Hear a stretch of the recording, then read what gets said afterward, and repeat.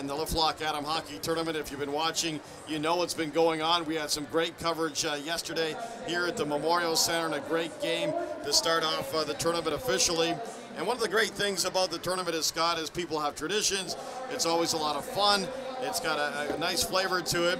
And you see things like these beautiful maroon and whites. I'm not even sure what they call these, but I had someone give these to me today, a young girl by the name of Paige, and said, these are for you for the broadcast tonight. And though it's not very cold here in the Memorial Center, they do look, you know, they do look pretty good, don't you think? They blend right in with the rest of you. You look great. So in you them, just go like that, yeah, and you can keep your hands warm at the same time. Very neat. Perfect for Northcrest Arena, but not so much here at the Memorial Center. But thank you, Paige. Appreciate those. And there's a good look, I believe, of a team. Let's see if you can tell where they're from, Scotty. Do they say Cyclones on those jerseys? If that, oh, Huntsville.